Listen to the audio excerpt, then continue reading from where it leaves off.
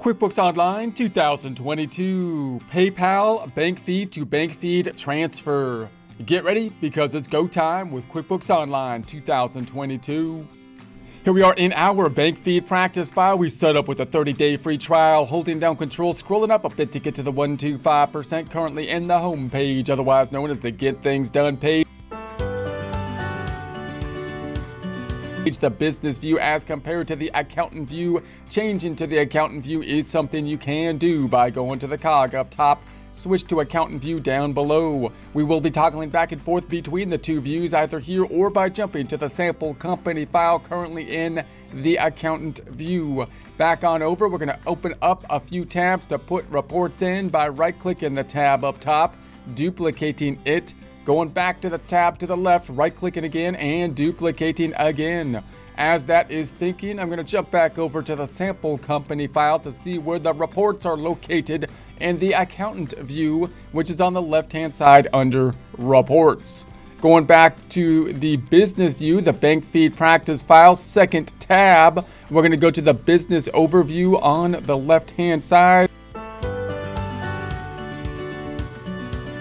Open up the reports and close up the hamburger, and then open up the balance sheet. We want to go into that balance sheet and do the range change. Range change 010121 to 123121 and run it. Tab to the right, going into the business overview again, reports, hamburger, and then going into the profit and loss, this time the P&L, the income statement, doing the range change from 010121 to 12313121 and run it. Now we're going to go to the first tab where we're going to look at our bank feed data that we've been putting into place, working with the bank feeds here. If you're in the business view, that's in the bookkeeping section, transactions up top, banking tab. If you happen to be in the other view, the accountant view, it would be in the double banking tab to the left, and then banking tab to the top. And going back on over to our transactions, closing this up, we've got three tags up top here. And we've got our PayPal, we've got the checking, we've got credit cards. We're automating everything we can at this point in time. And now we're focusing in on the PayPal that are transfers from PayPal to the checking account. And therefore we have a bank feed to bank feed type of transaction. And let's see how that's going to be recording, because we're going to see them pulling through in two separate bank feed areas. So we could think of it on either side. We might say go into the PayPal.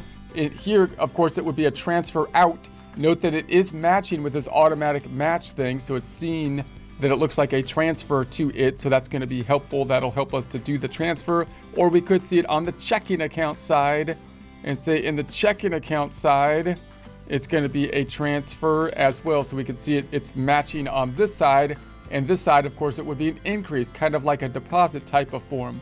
So there's a couple ways we can kind of see how you might record these, and let's go through a few of them. There's a preferred way, but let's just see a couple different ways you could record this. I'm going to go into the checking account side because I think that's often more natural for people to do, to record the transaction, on the checking account side, although the PayPal is kind of like a checking account when it's being used for increases and decreases too.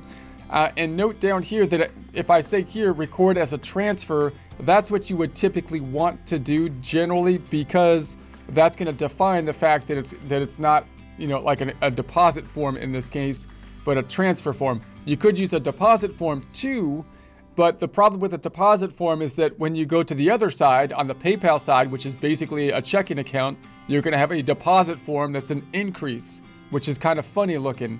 It still works, but it's a little funny looking. The transfer, it's going to look like a transfer on both sides. That's why it's kind of useful, even though it's going to record from a journal entry standpoint the same thing. So I'm going to go to here afterwards, but let's first experiment with that. Let's go to the category, which most likely will then record it as a deposit, and I'll show you what I'm talking about. You can still record it this way, but this will just give us an example of why we might use a transfer as opposed to a deposit or an expense form, because all three forms could be used to record this transaction. Okay, so we're going to go down and say this is going to be, I'm just going to call it a PayPal transfer. PayPal transfer on the vendor. Let's go ahead and add that, although it's a transfer and maybe a vendor wouldn't be appropriate at all, but I like to put something there so I can sort by it if I wanted to. And this is going to be we could put it as a customer. And then the category is going to be going to the PayPal. That's going to be the other account. So it's already matched it out. So it already thought that it's going to go to PayPal. That's a checking account type of account. And then down here, we got the memo. We could make a rule for it, but I'm not going to make a rule right now because we're just going to be experimenting with the transaction. So let's do it and see what happens. Confirm that Roger out 10-4. And then we're going to go to the first tab to the right and scroll on up and run it, holding control down, scrolling up a bit. And then we should just have something happening between these two accounts. Let's go into the first one. And we should have then the deposit going in here. The deposit somewhere in here. There it is. And so it was recorded here, and it's recorded note as a deposit type of form instead of a transfer, which looks normal here because it's increase in the checking account. So deposit form is kind of appropriate on this side of things. And so if I go into it, it doesn't go into the bank feeds, it goes into the deposit form. And there we have it. The other side is going to the PayPal account. So let's close that out. Let's go to the PayPal account. This is the side that's going to look a little bit more unusual. The usualness is there's an unness to the usual, making it unusual. By going in, let's check it out. Going into the PayPal, you tell me if it's unusual. We're going to go into here and say this is going to be 15. Now it's a negative going out here, which is basically like a checking account, but it's doing it with a deposit form. Isn't that unusual? Usual with an un in front of it, because normally you'd think an expense form or a check form would be decreasing it, and that's of course because we have a transfer basically that's happening. So the deposit form works, but possibly not ideal, just because it looks a little bit funny to see that deposit there. No big deal, but it looks a little funny. So if I go to the first tab then, let's try it the other way. Let's try another way of doing this. Let's go to the PayPal side this time. The PayPal side, and by the way, if it didn't automatically pick that one up, now we've already recorded it down here, but now we have to match it out. So I'm going to match it out on this side. So if I go into it, it's found a match, so it matched it out, and all I have to do is confirm that it's not going to record anything new because now I've already recorded it, and this is just basically going to help me out with the reconciliation process on this PayPal side. So let's do that one. Let's do another one. Let's do this 9999. That means the government's not going to track that one because it's under 10,000. But now they're tracking everything under 600 or something, or they're threatening to do. I don't know. Any case, let's do it from the PayPal side of things.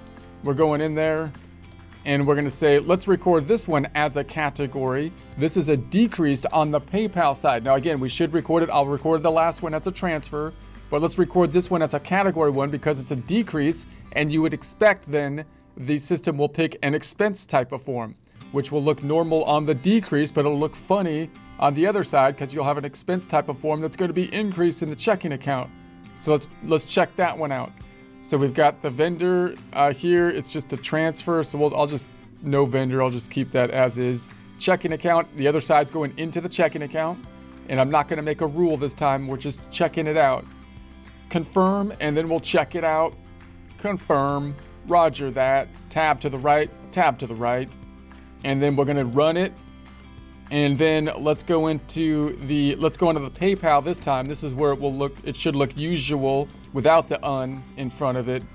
And then the other side, you got the usual but with the un in front of it, making it unusual. There's the 9999. See how it's in there with an expense form this time, which looks normal because it's a decrease to the PayPal account. So that looks usual. Looks usual. There's nothing with an un. There's no un involved here. So we have the expense form, and it's a transfer. So there we go. Goes into the expense form, closing that back out. So that's of course different than the one that looks unusual here, which is the deposit form, which is a decrease that we used last time in the PayPal side.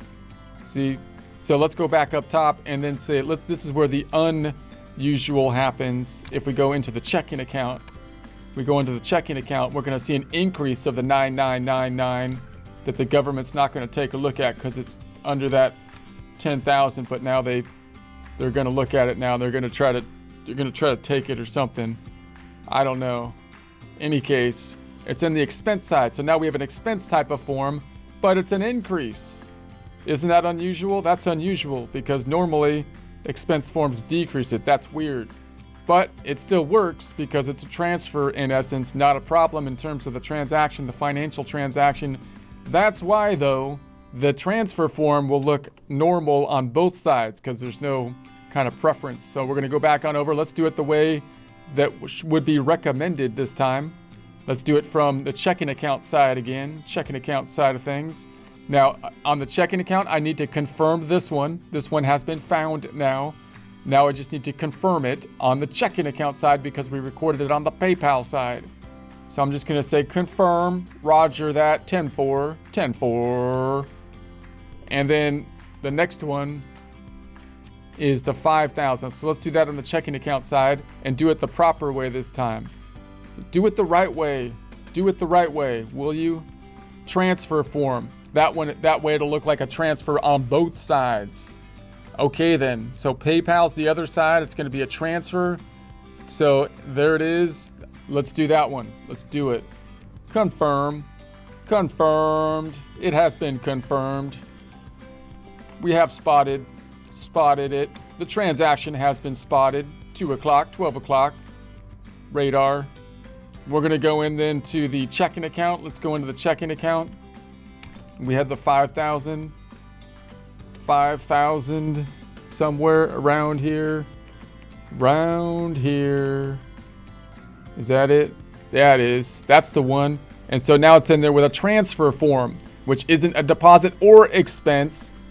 So it could go up or down and it'll look usual without the "un" in front of it. It'll just look usual because it's a transfer.